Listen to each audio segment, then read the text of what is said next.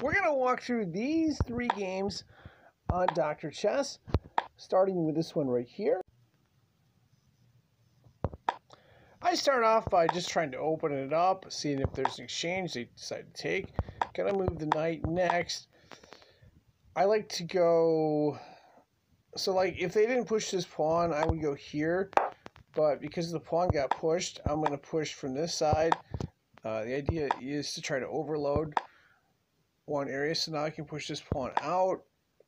I let the pawn take. Idea is to develop for the bishop.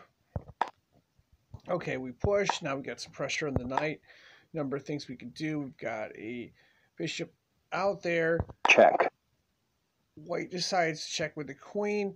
Now on the 3rd game, I decide to go with the knight. But in this one, I just decide to play pressure back, creating some tempo and development. Kinside castling. Castling. Okay, now we got pressure on the knight. Now we can do some stuff. We got Kinside castling. A knight out there. We're going to try to get it to the middle, which we do. Number of different options here. The question, of course, is how exactly do we execute on these options? We're trying to look for either an imbalance or some type of trap here. So I decided to overload, looking to overload f2. After the pawn push here, I thought it over. Decided instead of playing here, which I guess is a reasonable option, I decided to take en passant. En passant. With the idea that if white took with the bishop, we have the check. Check. Okay, so now white has to come back and defend.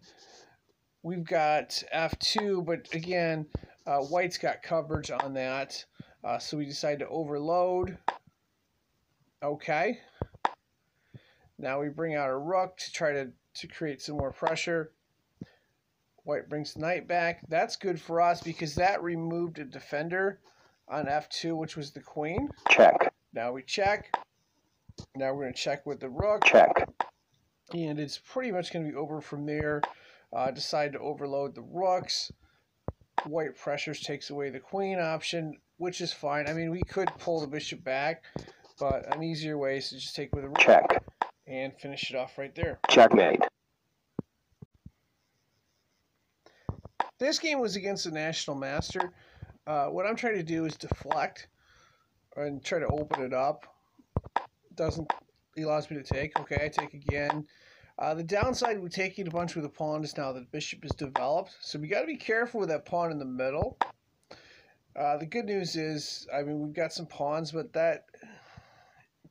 we don't have as many developed pieces here. So that's the downside. We got to be careful with the dark squared bishop because there's already a threat on g7.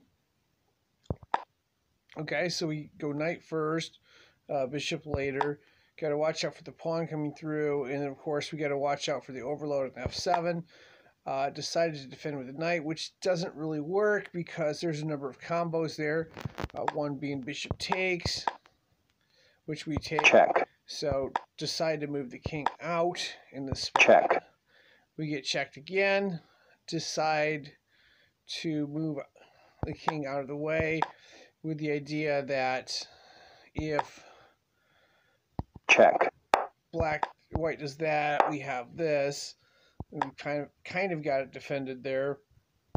I mean, the real worry would be something like this, but as played in the game, we got lucky. White decided to castle. Kinside castling. And then we just took.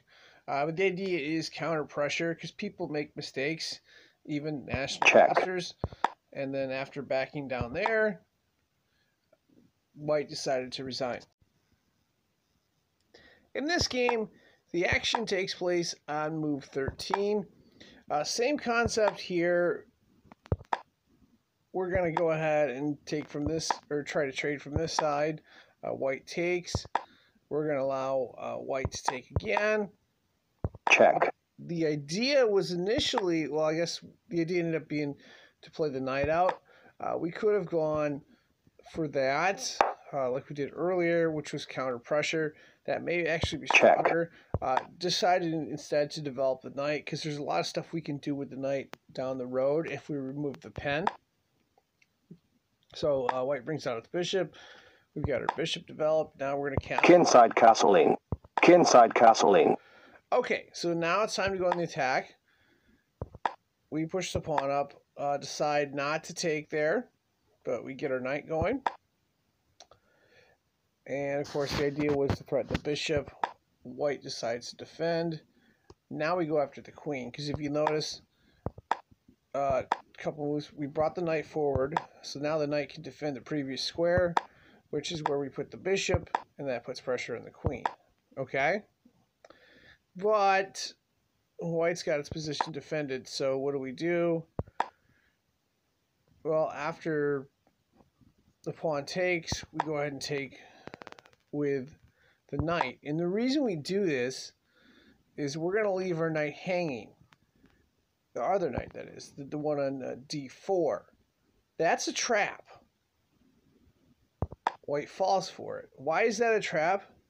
Because we have this thing called discovery, and if it's a check, the queen's not going to be able to move. So we check with the bishop. Check.